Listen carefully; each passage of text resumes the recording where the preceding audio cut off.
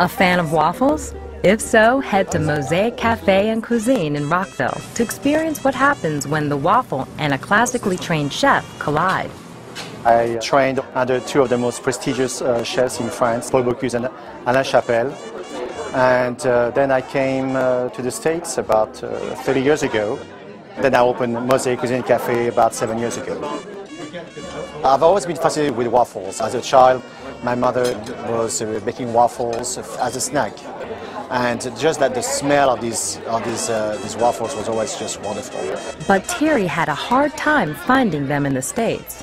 When you go to a diner, you've got these malted waffles, and you have to put a ton of butter or margarine or syrup to make them enjoyable. So when he opened Mosaic, Thierry brought his old world waffle to the land of opportunity. To make the dough of our waffle batter, it takes at least 12 hours. The batter rises overnight, but cooks very quickly. It takes 45 seconds to bake a waffle. That's it. Waffles grace Mosaic's conventional breakfast dishes like Simply Sweet. Half with strawberries, the other half with apples. They're crispy, and even if they're cold, they're delicious. They're also used for breakfast sandwiches. And this is the egg, bacon, tomato waffle sandwich for breakfast.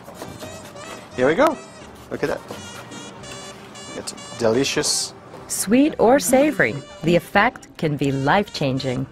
I'm a good cook, and I stopped making waffles once I started coming here. My sister from Las Vegas came to visit us, and she liked it too much. She ordered a bunch of these waffles and took them to Las Vegas.